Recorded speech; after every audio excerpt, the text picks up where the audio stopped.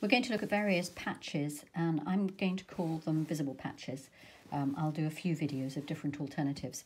I happen not to like in patches that are invisible because I think it's very difficult to make them look completely invisible. So you might as well make it part of the artistic nature of your mend.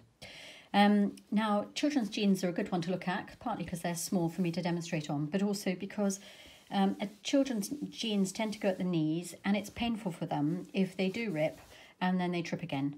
And the rest of the jeans might be fine. So what we're looking at here is a weakness around the knee area only. So it's both up the way and down the way. So what I'm going to do is take two different types of patches. One is my leftover jeans patch, which has a bit of elasticity in it and is really quite tough.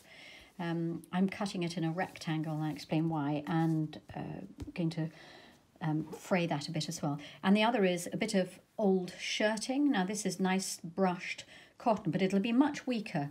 So this is an alternative. You can do that on any clothes you want. I just thought I'd do it as a teaching method, really. And the child could have two different patches. What does it matter? So what I've done with this piece of cloth here is that I have cut it as best as I can along the grains of the cloth. Now, cloth is woven with a warp, that's the vertical lines, and a weft, that's the horizontal lines. And you can fray cloth, particularly if it's a nice sturdy cloth like this. It won't carry on fraying. So if you take a needle to the edge, you can catch a piece of thread. Now I'm taking the weft out, and just for you to see, the weft has the elastane in it. So look how curly it is. Look, that's where the elastic is. And so that means that the front of your denim is entirely cotton and the back has got the synthetic in it. And the front is dyed and the back is a different sort of colour. So when you fray it, you end up with light blue edges and dark blue edges. So I'll start with this piece of cloth on this knee.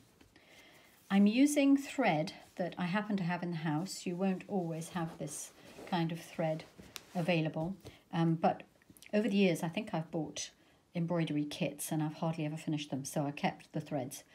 Rather than use white, I'm using a pale grey, and we're going to look at a stitch that's a little bit Japanesey looking. Because the trousers are small, it's difficult to get my hand into them to secure from the back, so I'm going to pin and then secure my thread from the front only. So I'll put in a pin to keep it in place, and then secure my thread by running it from another place in the jean up to the edge of my diagonal. I'm going to secure the thread with a couple of over stitches, and then I'm ready to stitch. Let's move this to the center of the screen now. So with my hands inside, actually I'm going to put in a couple more pins.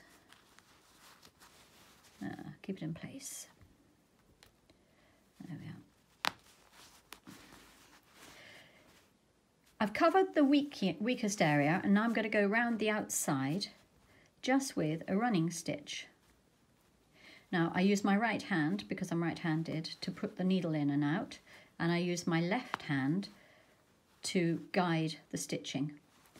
Now it's quite tough sometimes to pull these threads through. I'm using a fairly sharp needle. It's quite sharp, and it's not necessarily embroidery needle. I think this is one of the larger needles from an ordinary sewing needle pack, household needle pack.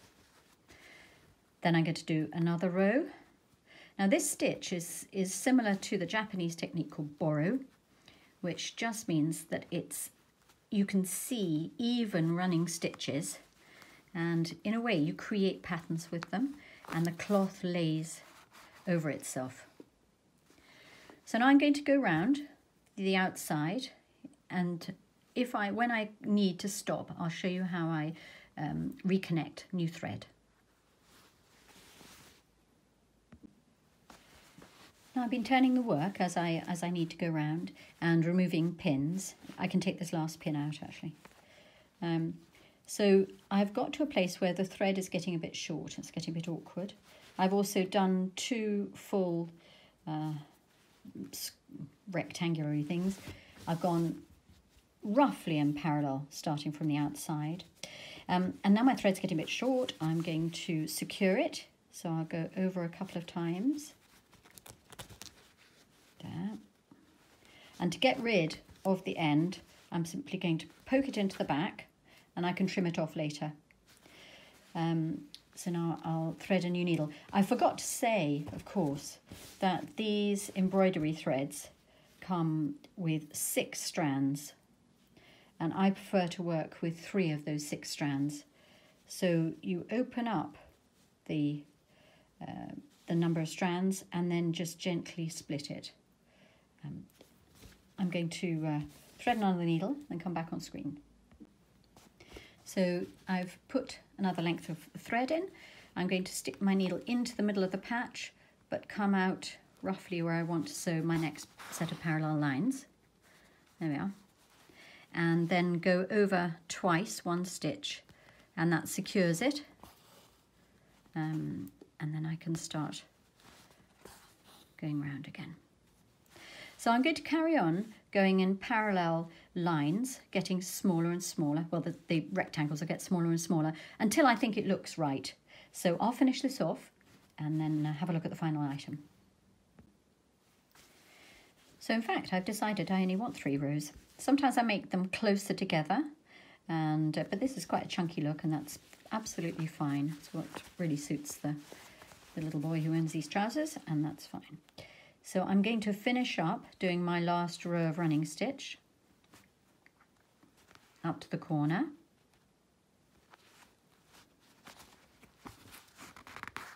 There we are.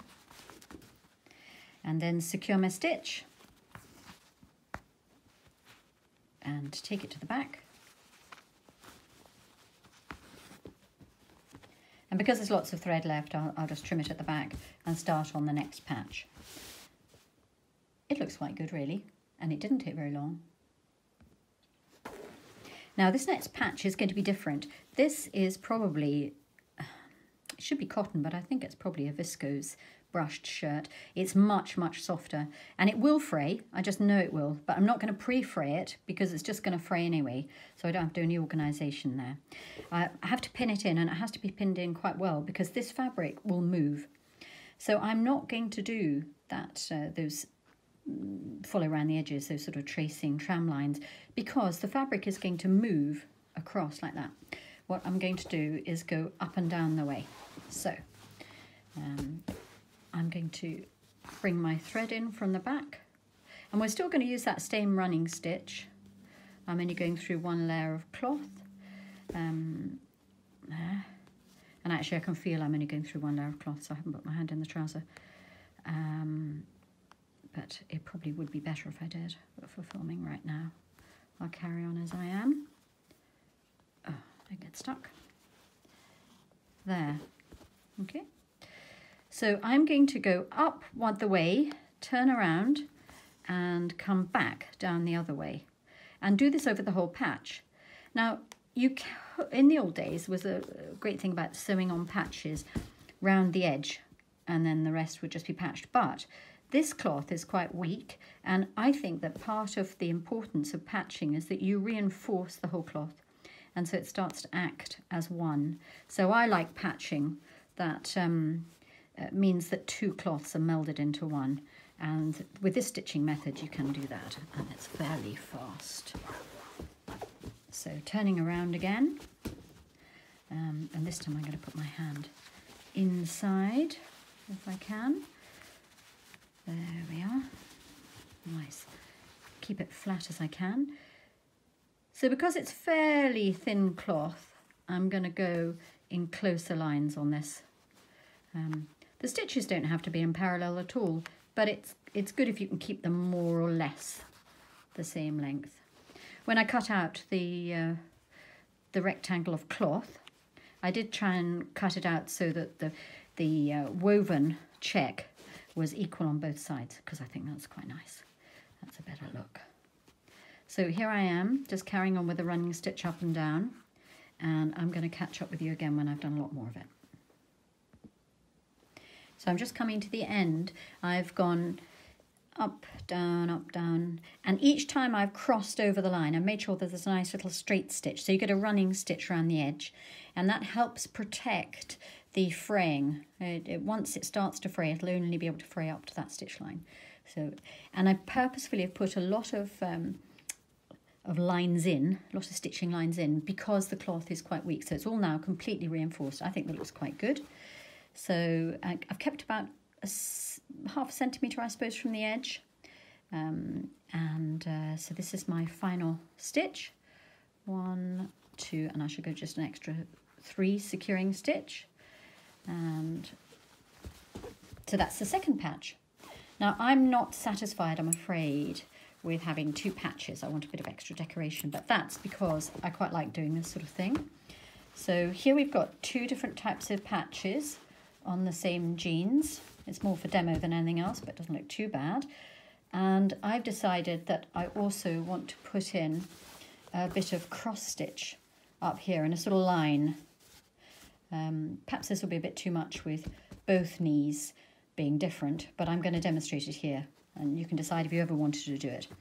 So I'm going to once again secure stitch in from underneath. So take the thread underneath and then secure stitch. Now you may have done cross stitch a long time ago, you may never have done it. So let's just start from the beginning, get my hand behind and take the pocket out of the way, because it'd be annoying if I sewed the pocket shut, wouldn't it? My preferred way of doing cross stitch is go up to the right, across to the left and down to the right, and then back up to the left hand corner again. Now everyone has their own ways of doing it, and in this particular instance this is better because it keeps the length of cloth at the back nice and short, so little toes don't get caught in it. Now because this is not an embroidery class and it's supposed to look a bit rough and ready, I'm going to make it go wider and narrower, and I'm going to do a strip and then show you again when I'm finishing off. So here I've gone up the way. I ran out of thread there, so I had to secure it again. The nice thing about cross stitches is you can make, even mid cross stitch, you can extend or change the length of it. I'll do a couple of small ones at the top again, and then finish off and show you the whole thing. I quite like this pale grey on the denim. It's not too ostentatious, it sort of blends a bit. If it's too dark a colour, then obviously you don't see it. And if it's a bright colour, it can look very, how shall I describe that? It can be a bit sort of pretty and Eastern European decorative, which may not suit jeans material. Could suit another garment, but not jeans. So here we have a restored pair of children's trousers. I'll take a still in a bit.